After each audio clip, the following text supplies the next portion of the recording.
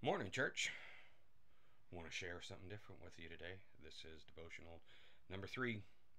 Yesterday we learned how we are blessed, chosen, accepted, adopted, forgiven, and redeemed. And none of that really makes any difference unless we know who it is that is blessing us, accepting us, forgiving us.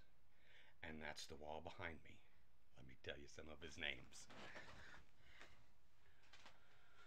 Holy One, God with us, lover of my soul, Emmanuel, wonderful, King of kings and Lord of lords, beautiful one, Prince of peace, deliverer, Alpha and Omega, the Lamb of God,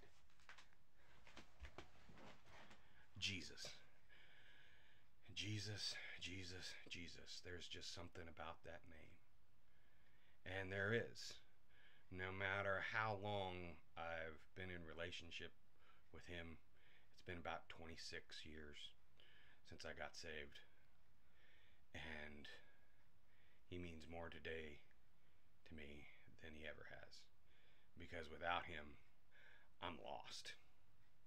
Even after walking with him for so long and pastoring and helping others discover him, if he leaves me on my own, I'm lost.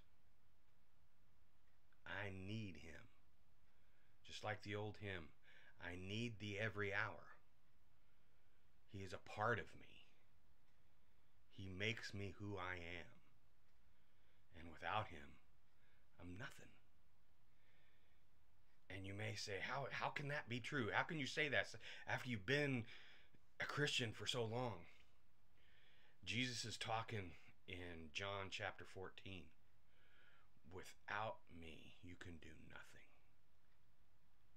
So, I'm going to do something. But it's with him. All God's people said, amen.